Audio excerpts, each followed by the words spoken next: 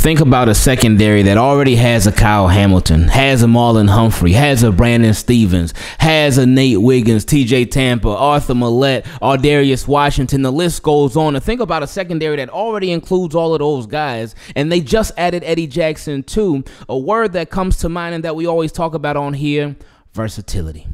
But to think on top of the versatility that they already had, they just added that much more to it today with their latest signing. Team, keep it clean. We about to get into it. Before we do, make sure you leave a like on the video. Click the thumbs up button. It takes less than half a second. And then subscribe to the channel and turn your notifications on so you don't miss a single thing. Daryl Worley. Daryl Worley is somebody who came to the Baltimore Ravens a couple of seasons ago. And when he first started playing for the Ravens, I was like, oh, I wasn't too sure about him. But as time went on, his opportunity increased. Daryl Worley, he showed that he can play. Probably our favorite game from Daryl Worley was a couple of years ago. It was I think it was week 17 or week 18 against the Cincinnati Bengals.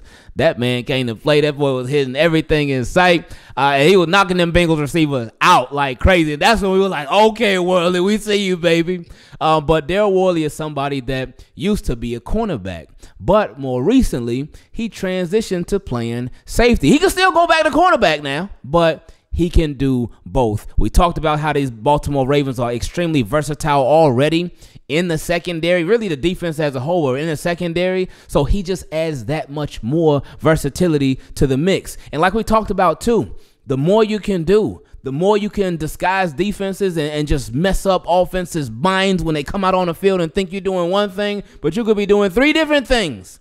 Actually, more than that. But adding Daryl Worley is a nice signing for the Baltimore Ravens. They said that earlier today when practice was getting ready to start, that they said Daryl Worley was on the field in a Ravens jersey, but we hadn't heard no announcements, anything like that, but the Ravens made it official a couple of minutes after that. But anyway, let's read the article from BaltimoreRavens.com on Daryl Worley. It says, the Ravens have reunited with a familiar face, bringing back veteran defensive back Daryl Worley at the start of training camp. It's the second safety the Ravens have signed in the past 2 days, as they also inked Eddie Jackson on Sunday. Worley, however, likely projects more as a special teams contributor. See, versatility.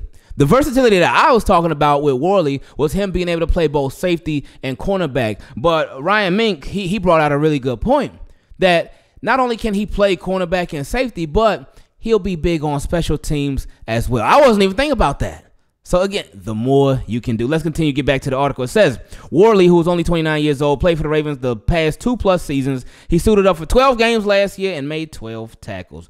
Worley transitioned from playing cornerback to safety last season, but he's still versatile enough to line up in multiple spots in Baltimore's defense and on special teams. With the new kickoff rules in place, teams are generally looking for bigger linebacker-type players who can be physical in coverage and blocking.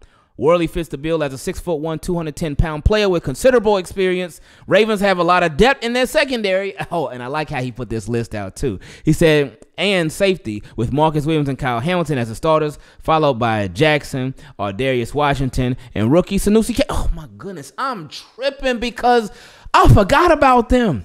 Whenever we talk about the secondary, and that's on me, my apologies, I don't even be mentioning Bo Braid or Sanusi Kane. Sanusi Kane was a draft pick from the Ravens, and Bo Braid was an undrafted rookie free agent that they signed at the safety position out of Maryland. So Ravens got a bunch of safeties, right? Like, we went into this offseason like, ooh, safety looking kind of slim right now because Geno Stone, he was on the way out. Ardarius Washington, he came back on the tail end of the season after missing a chunk after having surgery. But then we would think, okay, who's it going to be? Who's going to be our depth guys? Who's going to be that third safety? And the Baltimore Ravens were like, no, just chill out. We got it. We're going to take care of business. And they certainly have taken care of business in a major way. So now we went from being very thin at safety to being, I don't want to say thick at safety, but you get what I'm saying. So Ravens are set up real nice as safety and the secondary as a whole. They're in a real good position because they have a plethora of guys that can come in and play, that can come in and start, that can come in and be depth guys, that can come in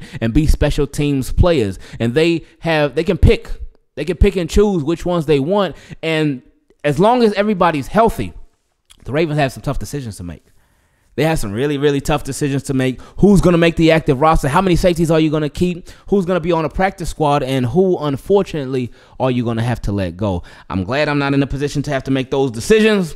That's all on Eric DeCosta. But something that I am in a position to do is put you on to our sponsor for today's video. I know we all looking for the best deals on tickets so we can go see our Baltimore Ravens play in person or just go to an NFL game in general. But where do we look? Who got the best deals? And where can we find them? Well, we got the answer to that question for you. Today's video is sponsored by SeatGeek. With over 28 million downloads, SeatGeek is the #1 rated ticketing app. There are more than 70,000 events on SeatGeek. So if you're looking to go to a football game, you want to go see your favorite NBA team play, you want to go to a concert, literally whatever, SeatGeek got it for you. Now, y'all know me. I'm trying to hit up some Ravens games. And that's whether we got to make the trip to M&T Bank Stadium or something a little closer for when the Ravens come down to Florida. Either way, SeatGeek makes it easy. The way that they do things is just so simple. It makes for a lot smoother process for you. They put all the tickets across the web in one place to make sure you're getting a good deal. And each ticket is rated on a scale from 1 to 10. So look out for those green dots. Green means good, red means bad. And every single ticket is backed by that buyer guarantee. And SeatGeek is the only ticket site that lets you actually return the tickets before the event using swaps. Now, since I know y'all want to go to these games or festivals, events, concerts, whatever it may be,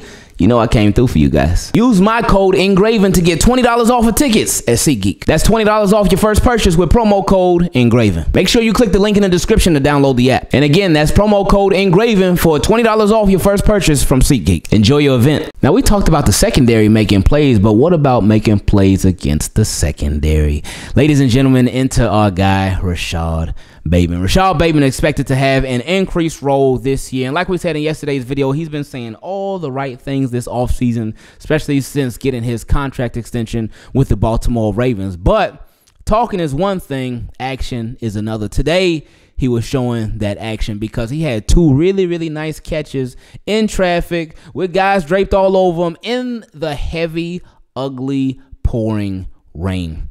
So shout out to Rashod Bateman, getting off to a nice start this training camp, and we hope that it continues. But John Harbaugh he been on a world tour with backing his guys over the past 2 days. I wonder who he's going to talk highly about tomorrow. But he's off to a good start. Yesterday, it was Lamar Jackson saying that he wants Lamar Jackson to be the best quarterback that the NFL has ever seen. But today, he had some strong praise for Rashod Bateman. Let's listen to what he had to say. He said, Rashod's been working to make plays. To see him come out and make those catches, those are great catches, traffic catches. One catch he plucked off the ground there. I was excited. Everybody was fired up about it. That's what we expect from Rashod Bateman. He's expected to be a top receiver in the league for us.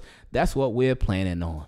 So John Harbaugh giving a nice boost of confidence to that boy Bate. And I feel like this entire offseason has been boost of confidence for Rashod Bateman. Reason I say that is because the way that the Ravens have approached this offseason at the wide receiver position and what they've done specifically with Rashod Bateman. First, they let Odell Beckham Jr. go. They reworked his contract, let him go. All right, cool.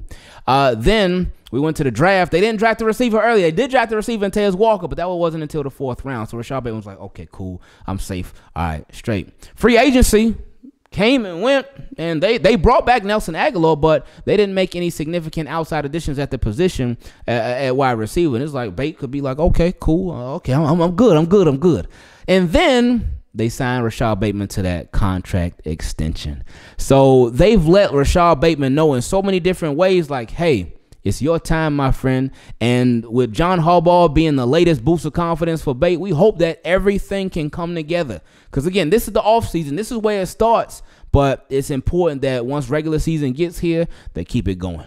Now, we got a question from my guy Oreo Cookie about the tight ends. And he said, hey, Ingraven, hope you're doing well. I'm about to hit 160 pounds lost. My guy, you are killing it, man. Keep doing your thing.